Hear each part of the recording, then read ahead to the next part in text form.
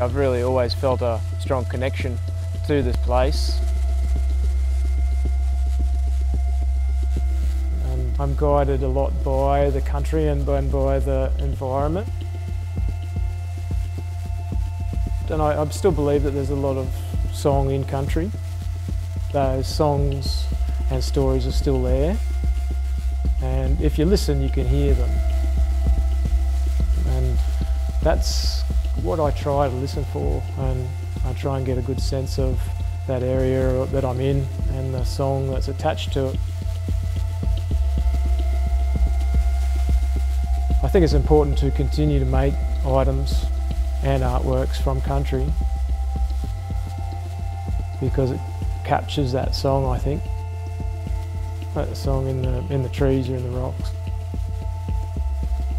That's our old people, that's our ancestors, you know, that's their language.